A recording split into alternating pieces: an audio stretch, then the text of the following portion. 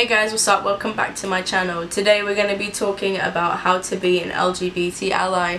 So this video we're going to go through about 6 ways in which you can be a good ally and show your help and support to the community. So first and foremost is respect. This is in regards to pronouns, chosen names, and names for people's spouse. If you're unsure of how someone self-identifies, just go for plural, they, them pronouns until either they tell you, or you can always ask, hey, what pronouns do you prefer that I use? And just be respectful of those and use those pronouns.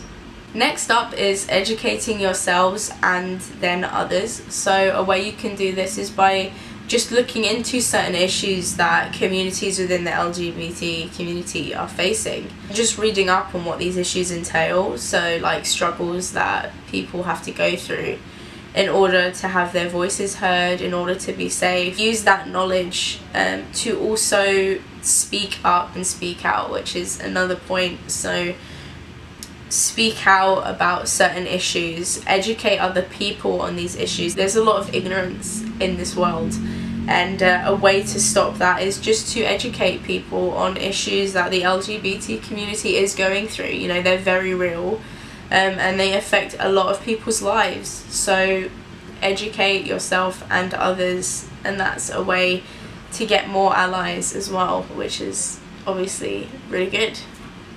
Certain issues, for example, that the transgender community are facing is things like healthcare, the prison industry complex, figuring out where to put a transgender person if they are sentenced, really, because both possible scenarios can be potentially dangerous and life-threatening to the transgender person.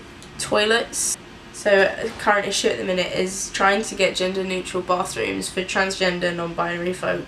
And also the military, which is quite a current issue. It's still an issue, more particularly in America, since Donald Trump passed certain laws.